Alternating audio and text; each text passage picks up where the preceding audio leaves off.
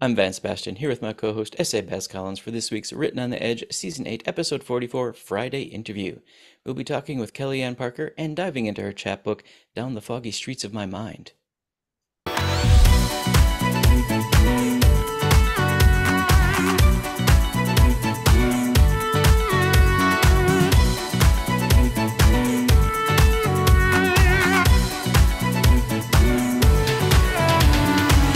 Let's get to know our guest. Kellianne is a queer Latinx poet who uses poetry to reclaim the voices and the truth about surviving sexual trauma and violence. On a mission to destigmatize and pathologize dissociative disorders caused by trauma induced by others, Kellianne's vision is a world free from victim blaming and shaming. And I apologize for stumbling over the big words. No That's a worries at first. all. It is a first. I'll Uh, take that as a badge of honor. It is a huge badge of honor, mostly because I wanted so hard to get it right and I flubbed it anyway. So, Kellyanne, welcome to the show. Obviously, there was some stuff going on that made you feel you had to write it down. How much of that are you comfortable sharing? Oh, any of it. Yeah. So thank you very much for inviting me here. I'm really excited to be here. And though I talk about difficult topics, it's not always doom and gloom. There are definitely benefits, silver linings in everything. And so I hope to bring that too. Perfect. So, let's talk about it. The chapbook, Down the Foggy Streets of My Mind. Yeah, great. I'm a poet. I've always written poetry, which is an interesting thing. I think for most poets and most writers, uh, we have this idea that you need a certain amount of publishing in order to call yourself a writer or call yourself a poet. And I'd written poetry all my life, and it wasn't until I started getting published in anthologies that I felt comfortable enough saying I am a poet, not just I write poetry. And then of course what happened was I had been speaking or had been using doing poetry readings. I do a ton of poetry readings all over. And actually, just a little aside, that one of the silver linings of the pandemic was that poetry readings became global. So we would Nice. go, to our regular poetry reading on Friday night, and where it was locally just in Oakland or San Francisco. And we would have people from India and Australia and, all literally all over the world. So many poetry readings are still on Zoom just because we don't want to lose that global audience. But, I about 10 years ago, when I started performing poetry, I would use that platform to usually start by saying, according to the World Health Organization, 25% of the global population lives with mental illness or addiction, and it's primarily caused by trauma and organic illness, but we don't talk about it, so I'm going to talk about it. And so that's how I would start a lot of my poetry readings. And one thing about poetry is that it's very vulnerable. And usually the goal of the poet is to help connect people either reading or listening to how the poet's feeling, right? So we try to write about how we feel and try to bring that to life. And so the more that I was doing that, the more I realized that it was going to be a book in itself. And there were certain pieces that just had to come out. And I uh, just the more I did it, the less fear I had about it. I remember I had a couple of poems I was too afraid to do on stage in front of a bunch of white straight men, and courage.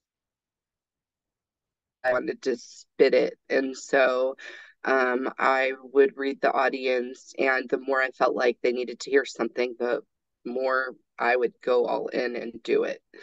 And Nice. that's really sort of how it came about. Yeah. Nice. So, can I ask what the like for instance, just to get people into your work, what would be one of the topics that you would not at first have shared with a straight white male audience that in fact you felt they had to hear? So I have a poem called The Day I Stopped Feeling, and it's a poem about sexual assault. And there are parts about that talk about being abducted and taken to a remote area. And there's a few F-bombs in it. And when I say it, I don't read it very nicely. And so I think a lot of it was trying to hold it back, not necessarily feeling safe, and then getting to a place where, oh no, this is the people who need to hear this, the impact, you know. Hmm. Do you mind if I ask how audiences have received it? Actually, I'm glad you asked that question because that's kind of what fueled me to keep going. And what has ended up happening is that at every performance, even on Zoom, people will private message me. They'll wait for me to get off the stage. And often they tell me their own personal story that they've never told anyone. And that's been Wow. true for men and women. I've had people in their late 70s tell me a story that they've never told anyone. And to be able to just be present and hold a safe space for somebody to to finally get it out has been an honor. Wow. So basically, you just help people connect with emotions. Yes, I love that. That is the best work in the world. Thank you. It feels that way. So, has it been healing for you? Yes. So as I was putting the book together, and just for people who don't know, I have DID. It's dissociative identity disorder. And when I was diagnosed in 1991, it was still called multiple personality disorder. So you can imagine the kind of stigma. I had over 20 years, I didn't tell anyone Mm. about my diagnosis because I knew, like, Sybil and Jekyll and Hyde and all these tropes about how people thought people like me moved in the world, which weren't true, although we have our crises at certain places of our life, Oh, but sure. that there's a healing that can come from that, and that the biggest misconception about mental illness is that we're um, unsafe. I think that's the biggest misconception. And usually, if we're not safe, it's we're not safe to ourselves. And I really want to help to dispel that. So, um, writing about DID, I would just start to talk about it, read about it, and I realized that I had a chapbook's worth of material. And although this mine is a chapbook, I have 89 pages of poetry, which is like a page shy of really being a full collection. But I was submitting it to a chapbook competition, and thankfully, J.K. Fowler, who is the founder of Nomadic Press, believed in what I was doing and ended up publishing it. And now Nomadic has since closed, and thankfully, I was one of the authors that was picked up by Black Lawrence Press. So my book lives there now. But as it got down time to it, I kind of toggled between alluding to having, I was saying PTSD or DID or dissociative disorders, and then just naming it and just saying this, this is what I have. And I was down to the last week of submitting my final manuscript and working with my editor, and I was like texting him every day, like, I'm going to go through with it. I know I'm going to go through with it, but I'm terrified. And I would like take it out and put it back in and take it out and put it back in. And then finally, I knew I needed to do it. And so I did, and I'm glad I did, but it was It was pretty terrifying, I will tell you that.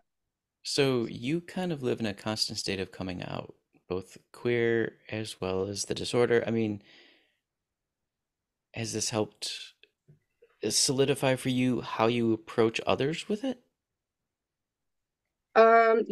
I have shared this information and it's gone great. And just like coming out as queer, it hasn't always gone well. Interesting. Um, and that's okay because the pain of hiding it is far worse than the pain of rejection. Hmm. That's And fair. I have a question. I have a question for you.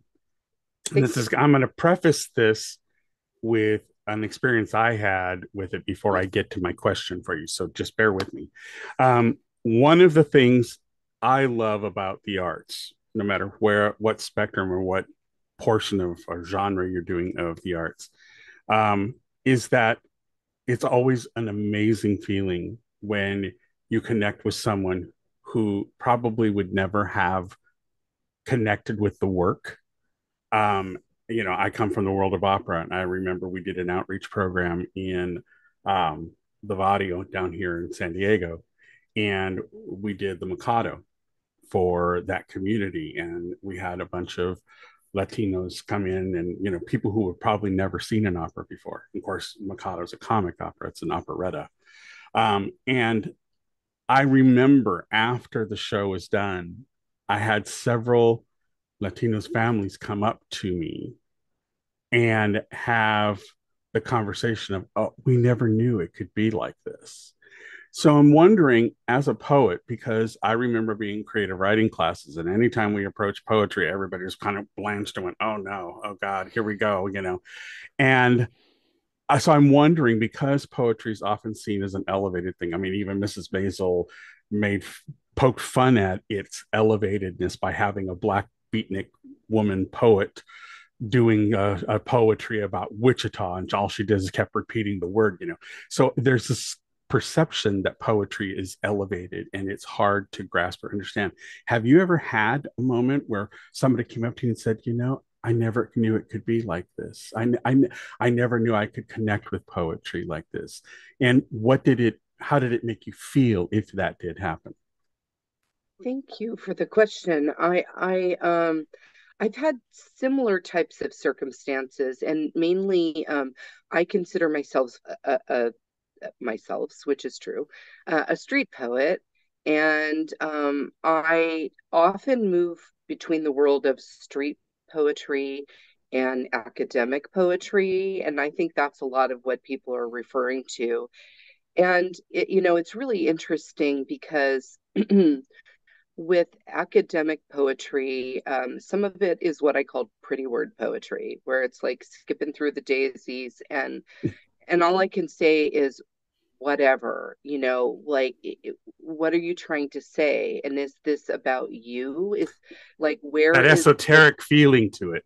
yeah, where's the person in there, and so I often don't connect with that type of poetry. So, what I have heard is younger people approach myself or other street poets and just were like, yeah, either you told my story or they connected with something that you had to say, or, an angry poem where it's, what we call I hope I can use F bombs, but, Right, sure. fuck you Hmm. poems, and people connect with the feeling. That's just they want to feel something. So They want the visceralness I of it.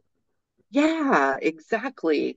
And so often, sort of the buttoned up stuffy types of academic poetry where the form is perfect, and oh, that's a perfect sestina, which is amazing. It's like doing a still life that, painting that looks like a photograph.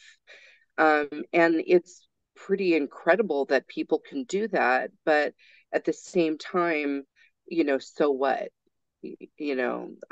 Is kind of how, I feel and how I approach that. On the flip side, there are a lot of people in the very stodgy old school type of poetry that call, the type of work that I do either Vic Lit or trauma porn.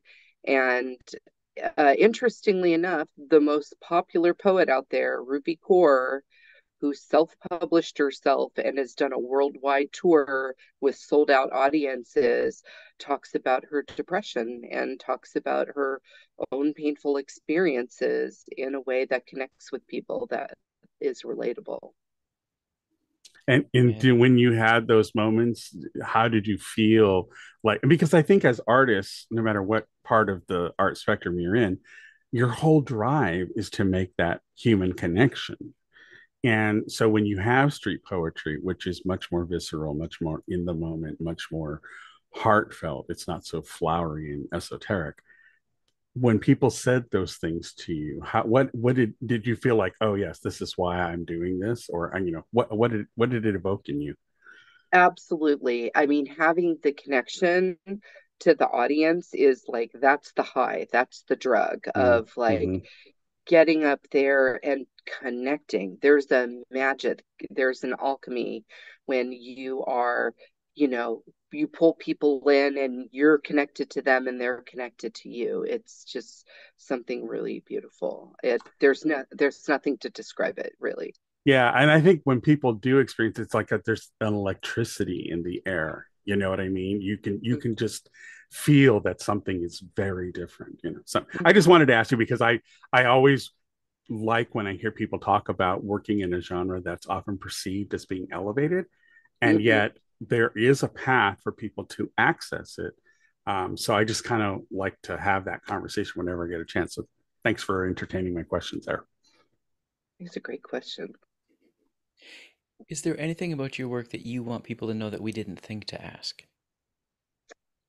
Um, you know, in the only way to get through like grief or trauma is to get through it. And so the hard things that might be there in my work are the path to healing. And if you read it, there is an arc in the book of moving through and beyond what has happened. So I think a lot of times people might be afraid that it's just all bam, bam, bam, bam, bad things, bad things, bad things. But it's a book about healing and the human spirit and how we overcome difficulty.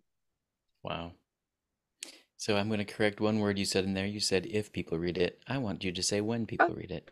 when people read it, There you and go. Thank you. thank you, That part right there. that part. I love All that. right.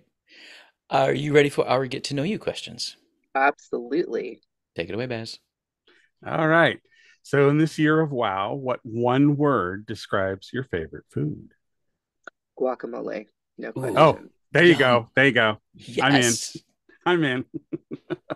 Okay, your favorite entertainment genre. Uh, Poetry readings. Okay. You're right in the vein then. I go to a lot of them, a All lot. right, there you go. Okay, where are you in the spectrum of mundane versus magical? 100% magical. I'm a witch. Yes. Yes. Yes, I'm down with that. Okay, your preferred level of PDA. Cringeworthy. Really? Okay, I love it. I feel you. Okay, the environment where you relax the most. I love anything with water, so the word would be ocean, I guess. Okay, all right. Um, the see your preferred beverage. Coffee. Massive mug of coffee. Massive mugs of Oh, coffee. okay, gotcha. But if you could, you'd pop an IV and walk around. I'm working on it. All right. Where do you fall on the scale of youthful naivete versus the wisdom of experience? I'm a crone. Nothing wrong with that. Nothing wrong with that. Embrace it. My Thank you. mom often says that because she has super white hair and people say, well, how come you don't like color it? And she says, no, no, no, no. Those are my trophies. That shows I survived. I love that. My trophies are blue now, like kind of a Oh, blue that's lavender. okay. That's okay. Mhm. It's just a shade of your trophies. All right. Exactly. Okay. Well, what's your favorite fictional character? So I know you've had her on the show, but Liz Frame has Vivian Chastain, the Uh-huh. series. I love those books. We'll definitely Awesome. let her know that you gave a shout out to her. Hmm. All right. And finally, your favorite mode of travel. Road trip all the way, so I'm gonna say car. Music Excellent. on, singing As driver badly, or as passenger? driver. Always driver. Okay. All right. Epic. Well, you made it through the list. Bravo. Hmm. Woo! Well, what have you got coming up? More poetry readings, something people should know about, dates, times, share. So I have a couple things, and I know you're gonna share my website or Hmm. link tree. So I post event links and dates and stuff on there, and I can give you some as well. I am going to be doing a couple of readings coming up. Most recently, I was in Colossus Body, Ooh, neat. and Colossus, it is an anthology to the sovereignty of self, and the money is going to go to save our clinics. And I was really excited to be part of this project. This is the third of their anthologies I've been in. We've raised money for Moms for Housing and all kinds of really cool stuff. And they're Nice. just really, really cool people. So if you want to read the best Bay Area poetry, uh, there you go. Boom. And I'm trying to think of, I have two things in November, and one of them is with Colossus. And I'm also going to be reading with the Bay Area Queer Writers Association, or BACWA. Yep. There's a new anthology. Yay! I don't have my copy in front of me because I haven't picked it up yet, but it was recently released earlier this month, and it's called Queer Cheer. And I have three poems in there, and Nice. or two poems in there, and they're both holiday related and a little fun and kitschy. So I went, glitter sparkle holiday all the way. I love it. All right. Any final words of wisdom? Um, as I said, 25% of the world population has mental health or addiction. So if it's not you, it's somebody very close to you. And, at the end of the day, labels, whatever they are, if they're queer, if they're whatever, it doesn't, it tells us, it gives us information about people, but it doesn't tell you exactly who they are. So if we can learn to get beyond the labels and just to get to know people on a human level, I think you'll be rewarded, richly rewarded. Bravo. Excellent. All right, folks, we'd like to extend a huge thank you to Kelliane Parker for joining us. Kelliane, thank you so very much. Thank you. And don't forget, Pick up the book. pick All up right. the book. We at Written on the Edge are proud to introduce a new media by queer content creators. If you enjoy learning about new artists or hearing our thoughts on entertainment media, like and subscribe so you get the alerts for new episodes. The show was produced by Rogue Ravens Media. For our disclaimers, links to social media, our listen stations, or to sign up as a guest, visit www.roadpodcast.com. Tune in next week for your queer media fix.